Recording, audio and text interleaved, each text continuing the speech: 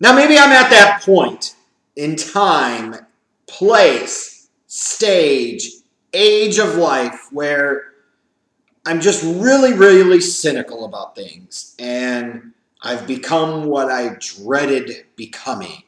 Somebody that's very set in their ways, very much not open to the possibility of something being different than what my initial perceptions or thoughts are.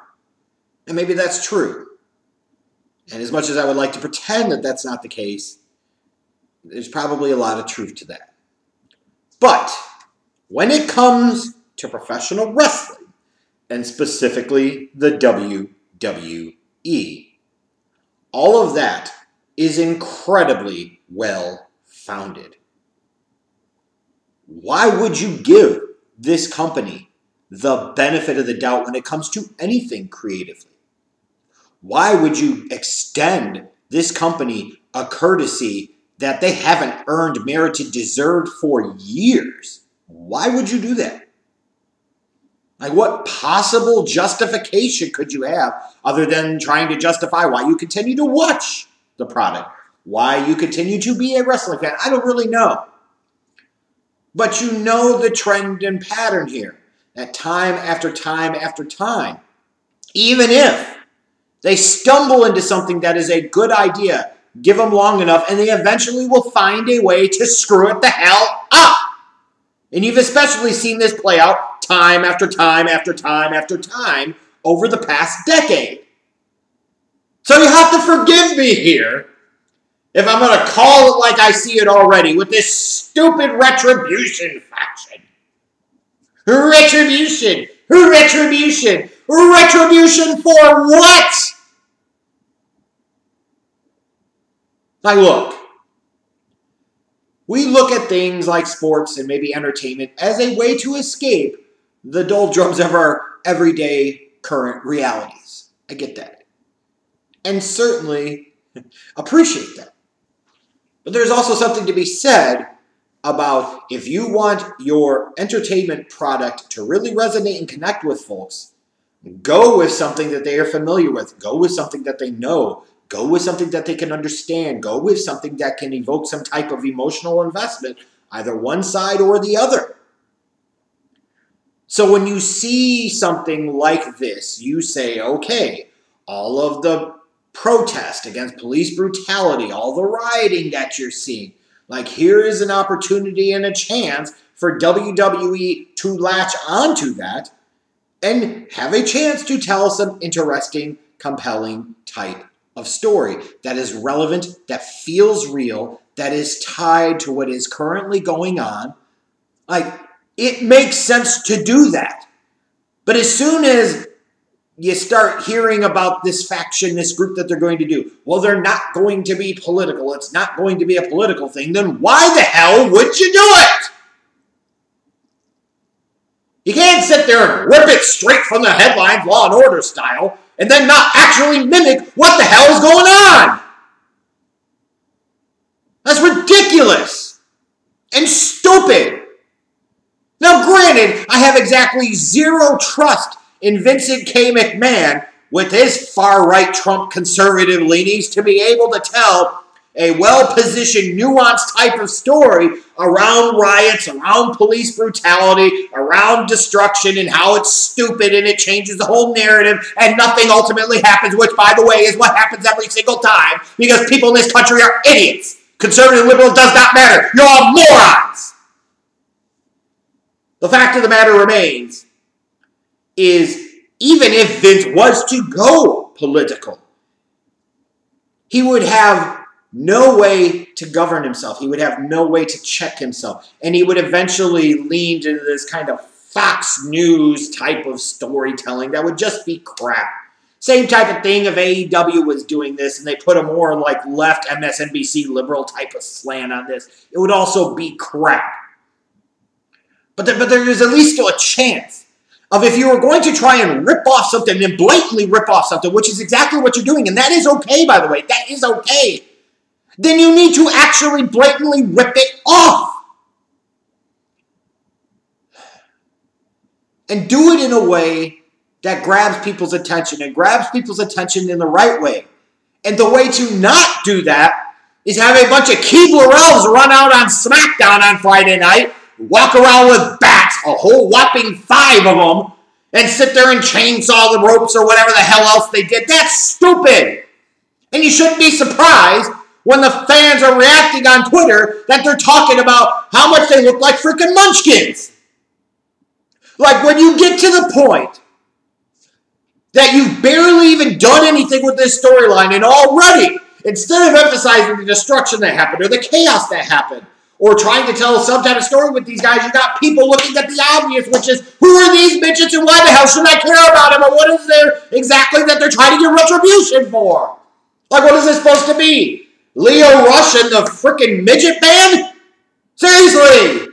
What, maybe one of them I thought I saw some tatas? Okay, so at least you got a little diversity in the group. Like, if you're going to go with the Antifa type of crap, the freaking rioter type of crap, then you should definitely have way more than 5 of them. You should have way more destruction than what you got.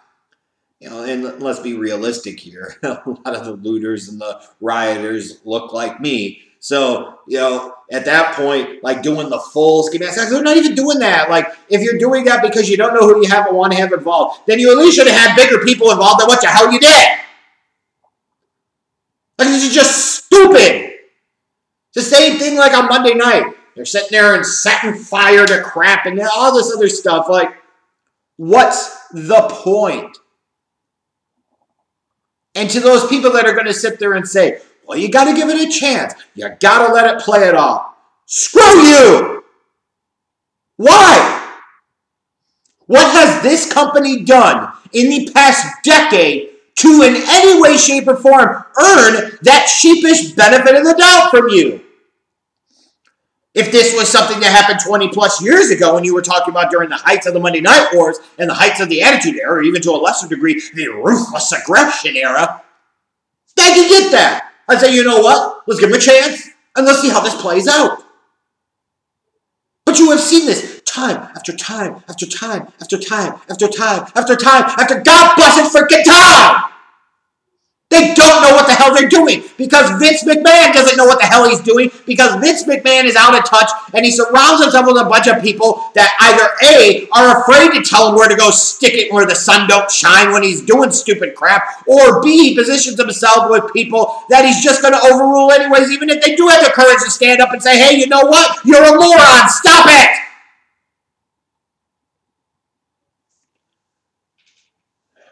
Look at Raw Underground. The only good thing about that, realistically, was that it was over. The ending of it was the only good thing. But I'm supposed to give, and other people are supposed to give the benefit of the doubt. See how it plays out. What a type of lazy-ass, sheepish type of reaction that is. That's either flat-out fanboy sheep crap, or that's the, hey, I'm going to run counterculture. At least if you're going to run counterculture, at least do counterculture in a good way. You're not even doing that. You sounded like a jackass. Now, if you're going to do this type of retribution thing, then it should overpower everything. Like, it should be the angle. It should be menacing. And even if you're saying, well, 5 people running around with bats and da-da-da, you know what? Like, if they were going to do this, they should have set fire to the ring. They should have been throwing Molotov cocktails or something to that effect. They should have been just wreaking utter and complete, total chaos. You should have had security out there to represent the police and have the police tear gas them, and then the protesters respond, and then you could have the commentators talk about how the police were doing their job. The point being is if you're going to go down this path of ripping off something from the headlines, something that is real, that is happening daily, that we see, then you need to go all the way or not go there at all. And when you have gotten this far, even just 1 week-ish in, and you've got more people talking about the freaking size of the people as opposed to anything that's happened, you know you've already screwed up. It's done. And like at the end of the day, what is this going to be a platform for? Like, who's really going to benefit from this? Like, what's the end game here? How is this going to make a difference in anybody's career? Like, you really think it's going to help anybody? Like, seriously? I mean, I know I'm very negative right now and very jaded and very cynical. And I have every right to be. Like, look at the company we are talking about. Look at the product we are talking about. And it seems like some people have actually liked SmackDown recently. So if that's the case, why the hell would you associate them with SmackDown, a brand that people actually seem to be kind of enjoying in any way, shape, or form? Isolate that carrot and keep it on Raw at least. God knows that show needs something. When you even for the folks that aren't like the size Nazis, if you will. When they're talking about these guys look like Smurfs and the Keebler-Elves and shrimp and midgets and everything else, and that's what stands out, like, it's over. You're not going to make this good. It is like a 2020 version of The Shield. Is that what you're going for here? Like, at least The Shield had some element of cool factor. At least The Shield had something where you could point to and you say, hey, these guys are probably going to be a part of the company's future for years to come. You could get behind that. You actually did some occasionally creative and good things with them. Like, I look at this, and it's been, we're running into the ring, swinging around with bats, taking, like, it's just stupid. If you're going to go there, then go there! And if you're not, then don't even bother. What you shouldn't bother with is expecting this to really pan out in anything good. What you shouldn't bother with is expecting this to go well. What you also shouldn't bother with is expecting me to give them the benefit of the doubt and see how this plays out. Why? Because they don't deserve it.